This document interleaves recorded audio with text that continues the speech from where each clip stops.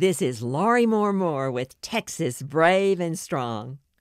Tidbits of Texas history you never learned in school.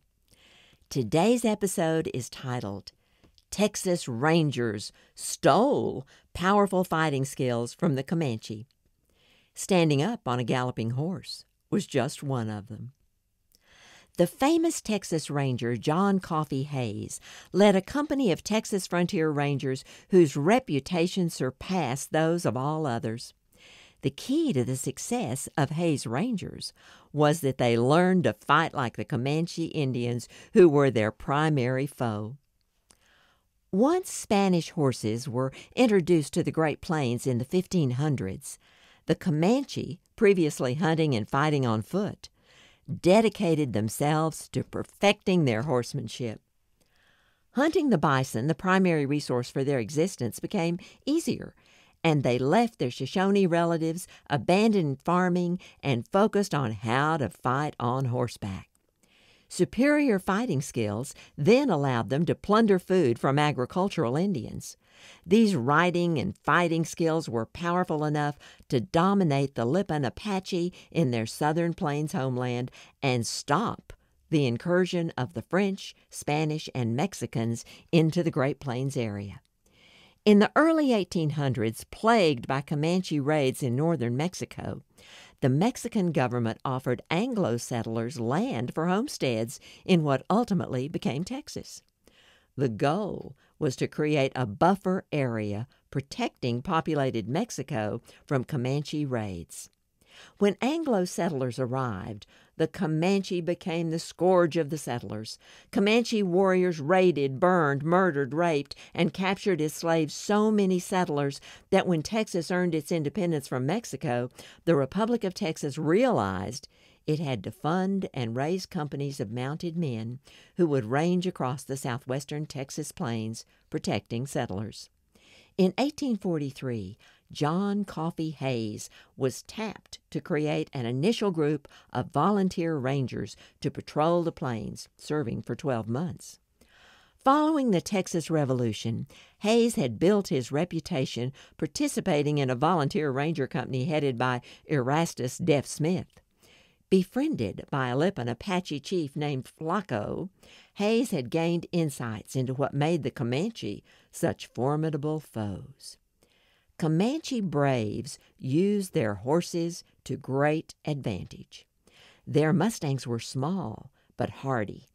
Grazing was plentiful at the Indians' campgrounds north of the Texas border. In contrast, grazing was sparse in much of the southwestern plains, meaning settlers' horses had less endurance. Comanche traveled with extra horses.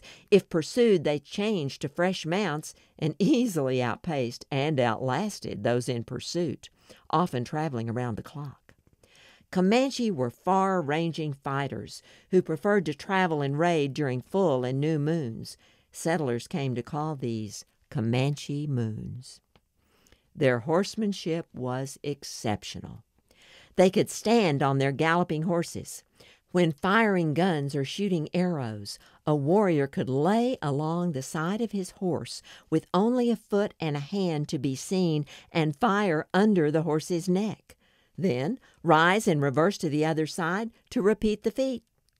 While galloping at full speed, a warrior could lean down, pick up something as small as a coin from the ground. To counter repeating guns that could rapid fire as many as 6 shots, the Comanche developed a technique for holding a large number of arrows that could be shot in rapid succession. These skills were often employed in running battles. Comanche developed specific warfare strategies, which were unlike the European fighting techniques of the Anglos. The lineup in battle was lances in front, guns in the center, boys in the rear. One assumed all were also armed with bows and arrows. One frequent strategy was a feint or trick. Open field fighters, they would charge. When the enemy counterattacked, the Comanche would fall back in the center. When their foe countercharged, Comanche braves concealed on the sides would sweep in to flank the enemy. In addition, they attacked with blood-curdling screams, painted faces, and showed no mercy. Hayes believed that to defeat the Comanche, his Rangers would have to match or beat them in horsemanship, marksmanship, and use some of their fighting strategies. That meant intensive training. His Rangers were either on patrol or training. After 3 or 4 months, they could duplicate Comanche riding techniques, and their marksmanship was excellent. Despite the fact that the huge number of constant Comanche raids was resulting in a high death toll for settlers and a long list of kidnapped victims, in 1843 or 1844, there was a strange but peaceful event in San Antonio. Strange, especially given the context of bloody attacks by the Comanche. John Coffee Hayes and his Texas Rangers took part in a competition of horsemanship featuring 50 Mexican vaqueros and the same number of supposedly peace-seeking Comanche led by Chief Buffalo Hump. As best I can determine, prizes went to 1 Ranger, 1 vaquero, and 1 Comanche brave.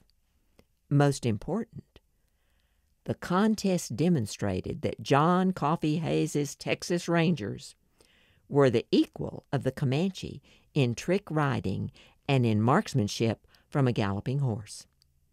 As other ranger companies were formed, Hayes' training program was often adopted, making the Texas Rangers unique in their fighting ability. During the Civil War, Texas troops were referred to as the Confederate Shock Troops, known for amazing horsemanship and effective shooting. They rode into battle to the sound of unnerving yells, much like those of the Comanche, from whom they had stolen important fighting skills. This has been Laurie Moore-Moore with Texas Brave and Strong, the best little podcast in Texas. New episodes twice each month. Find Texas Brave and Strong on most major podcast sites and on my website, lauriemooremore.com. Be sure to check out my Texas historical novel, Gone to Dallas, The Storekeeper, 1856 to 1861. Thanks for listening. Y'all come back.